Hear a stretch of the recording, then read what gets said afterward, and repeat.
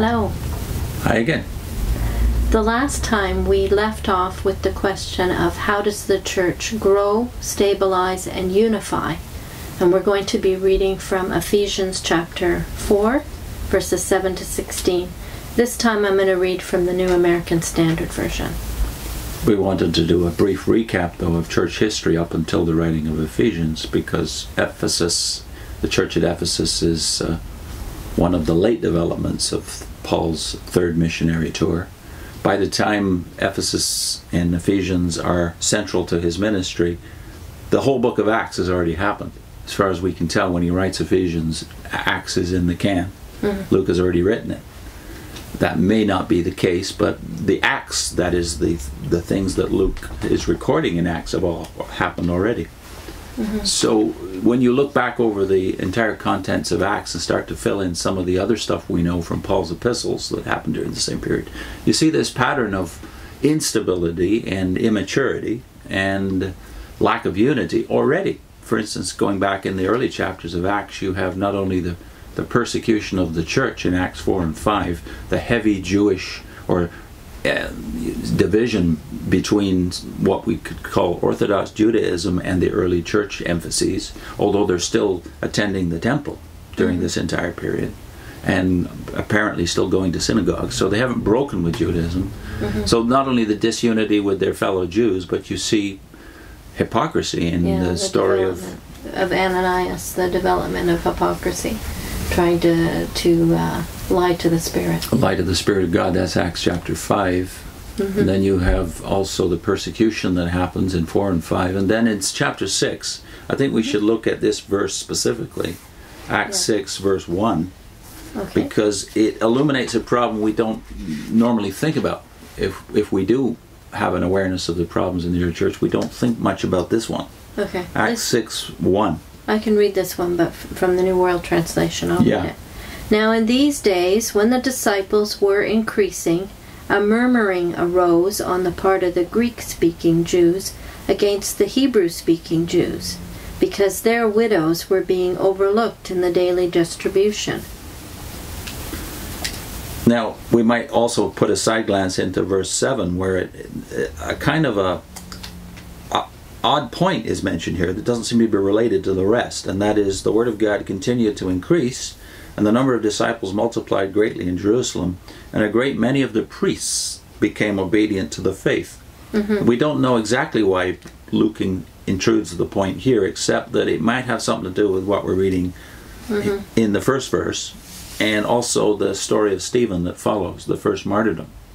Because the tension that the church inherits from Judaism is between the most Judaizing aspect of the church, the Hebrew-speaking believers, including the priests who would serve in Jerusalem, and these Hellenists, who at this time were by far the majority of Jews in the world, and even in Galilee, Hellenism had completely taken over, and that meant that the synagogues were reading from the Septuagint, not the Hebrew, and their services were in Greek, not in Aramaic. So there's a potential of conflict right at the very beginning, just with the Jewish Christians.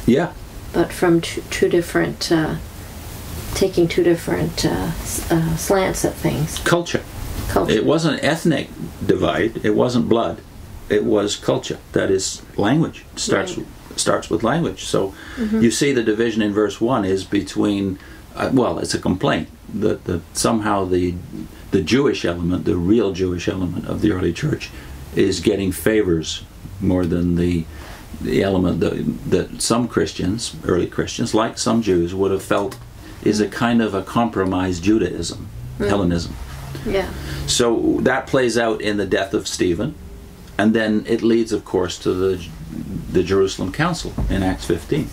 So by the time you get into the 40s, this hasn't died away. It's got worse, it would seem, because you have these men coming down from James, or Jerusalem anyway, and making trouble for the church in Antioch, which brings about the Jerusalem Council and that emergency session, as it were, where they had to decide, do you have to be a Jew before you can become a Christian?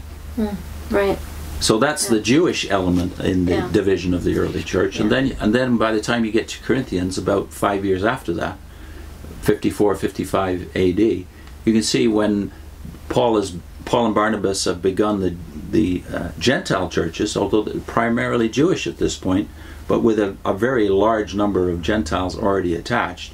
Then you have Gentile problems coming into the church. A kind of a different set of problems for them because of their culture. Yeah. So it gives them a looser view of sexual morality. Yeah. They have the problem with idol worship.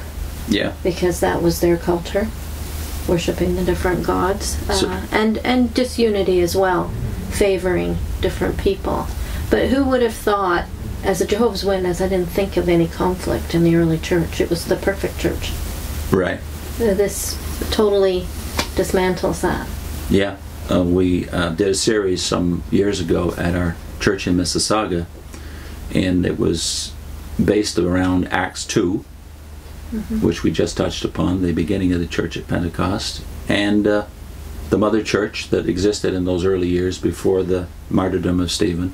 And it was based on Corinthians, and it was also centered on this text in Ephesians chapter 4. And we called the series Mother Church, Messy Church, Model Church. Right. And the three churches were Jerusalem, the early church, Corinth, and Ephesus. So at this point, with that background, you can begin to see why Paul, when he writes Ephesians, already has this history. Right. He's lived most of this history himself. He sees the potential for problems and even breakdown in the church. And so he emphasizes in this passage, which we'll read now, unity, stability, and maturity, and how they interrelate. Okay. So, a New American Standard, Ephesians 4:7. But to each one of us, grace was given according to the measure of Christ's gift. Therefore it says, when he ascended on high, he led captives, a host of captives. And he gave gifts to men. Now this expression, he ascended, what does it mean except that he also had descended into the lower parts of the earth? He who descended is himself also he who ascended far above all the heavens, that he might fill all things.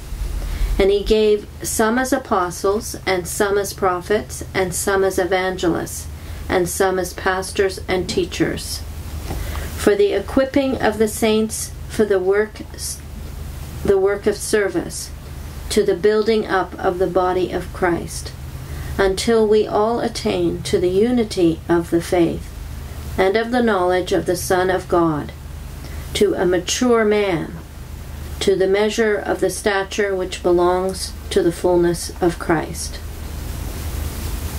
As a result, we are no longer to be children, tossed here and there by waves, and carried about by every wind of doctrine, by the trickery of men, by craftiness and deceitful scheming. But speaking the truth in love, we are to grow up in all aspects into Him, who is the head, even Christ, from whom the whole body, being fitted and held together by that which every joint supplies, according to the proper working of each individual part, causing the growth of the body for the building up of itself in love. Oh, do I read 17 as well? No. Okay. I think we can end there, and it would be good for us all to process this, because when you're a witness, you don't see how Paul sees the interrelationship of unity, maturity, and stability. It's very clear from this passage that he doesn't think even love can work properly if you don't honor these principles, which have to do with the foundation principle of all religion, and the difference between denominations, and the difference between Christendom and the cults, and that's the issue of authority. If you don't accept Paul's notion of authority and how Christ works in the church, everything else goes wrong. That's the way he sees it. So can we have stability, maturity, and unity? Notice he puts unity first in this list. It's not something that we can have, he says, without the others. Right. So I think before we do the next segment, we should all meditate, as it were, do a little homework in processing how Paul sees this combination of essentials, and how they all rest and depend upon the principle of unity, which is outlined specifically in verse 11. The gifts in men. Right. What are the gifts in men that Paul says are essential to our unity, stability, and maturity? Okay. The next segment.